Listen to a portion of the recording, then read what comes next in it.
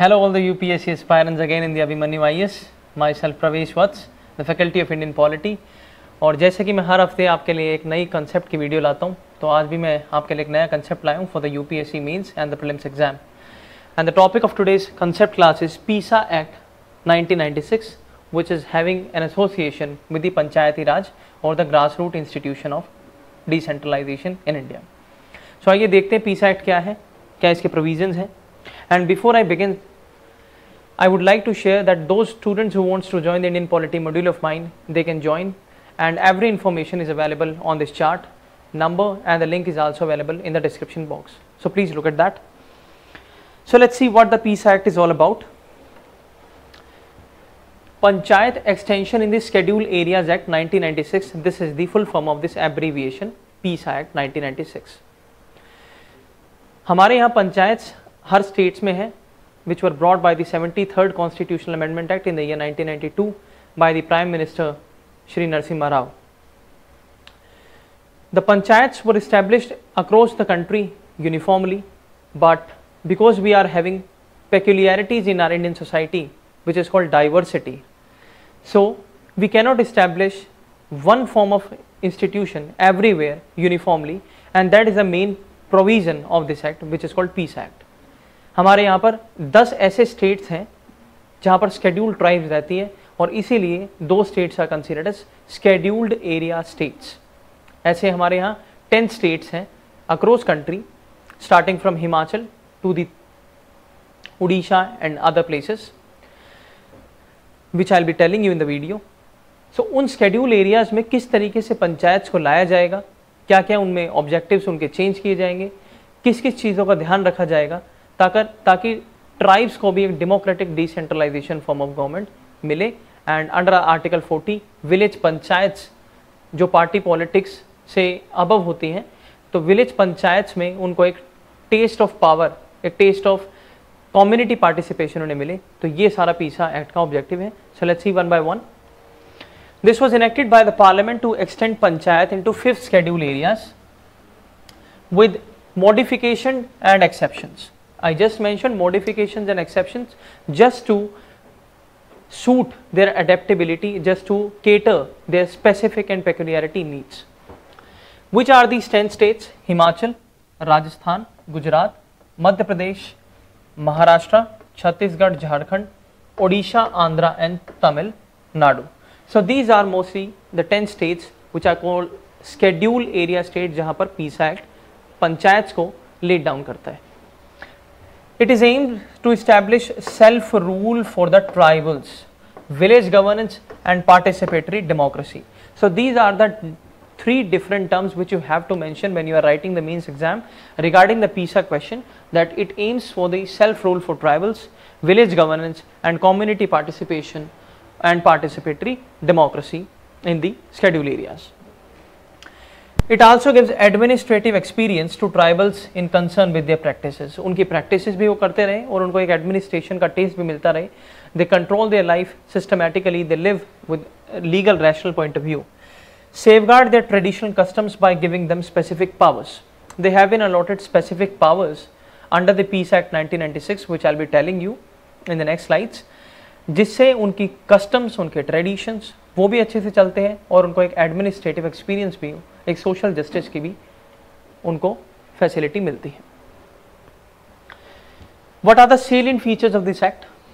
Any state law pertaining panchayats will be as per the customs, socio religious and traditional practices of the scheduled communities, जहां पर भी या जिस भी state में PESA Act 1996 अप्लाई होगा. Second, every village shell manage its affairs as per own tradition, customs and constitute a gram sabha comprised of person included in the electoral rolls. So यहाँ पर 2 चीजें we have to look very specifically. First, the village authorities, which is gram sabha, will be having the powers to manage the affairs of the administration of panchayats into their particular area.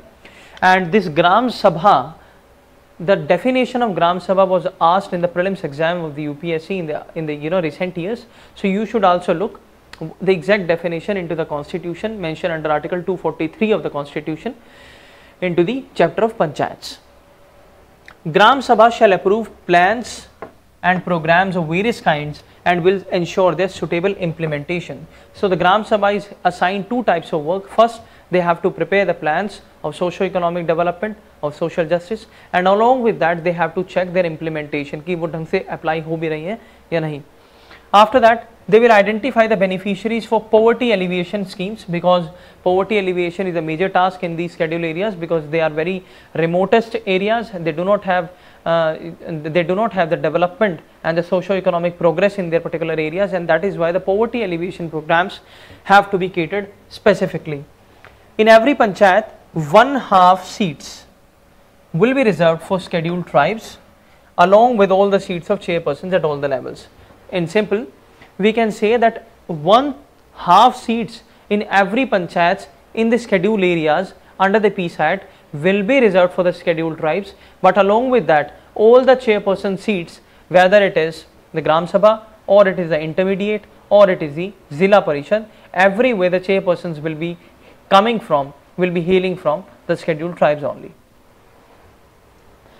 Then the state government will nominate 1/10 again, and this is called nomination.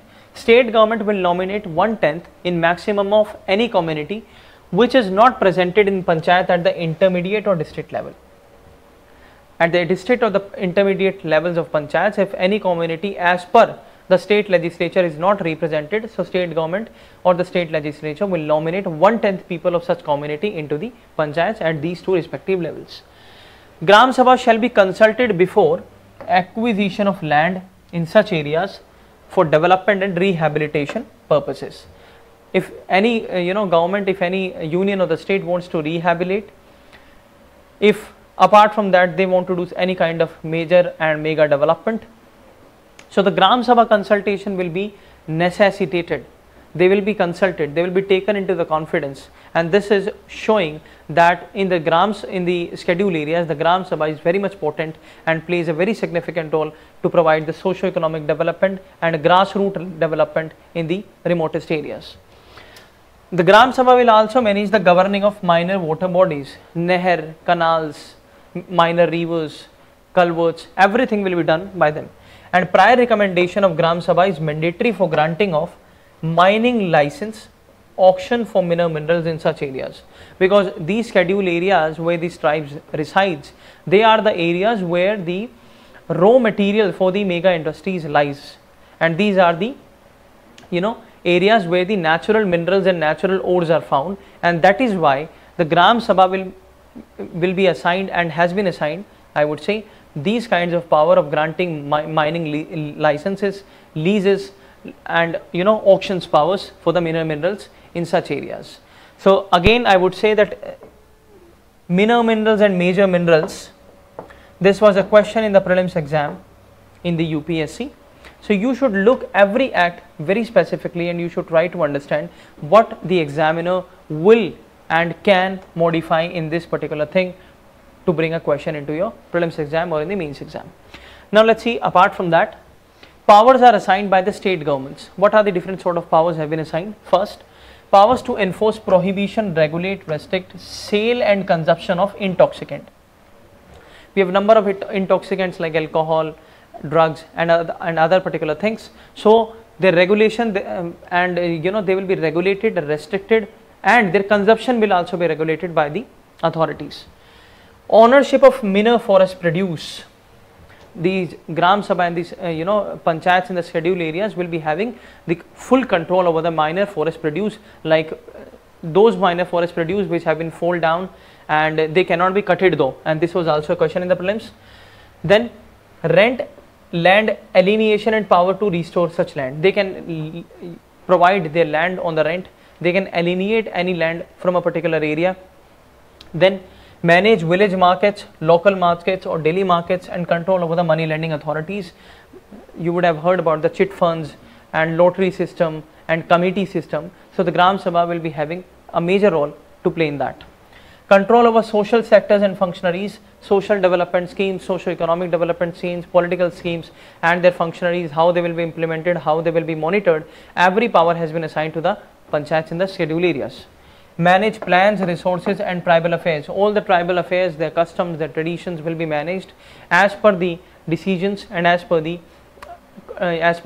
consent of the local level panchayats in the schedule areas, and ensure that panchayats at higher levels do not interfere in the lower levels. So this is also one of the important aspect, which actually we can say that it is a kind of separation of power, where the higher authorities of the panchayat, which are having at intermediate or the district level, they cannot interfere into the matters of the Gram Sabha in the schedule areas. So this much was in this PESA Act, which is Panchayat Extension Schedule Areas Act 1996, brought by the Parliament, again to establish democratic decentralization and grassroots development in the schedule areas by ensuring that the tradition, customs and the diversity of the country do not get diminished and neglected. So thank you so much. We'll meet on the next day with the next topic. Thank you so much.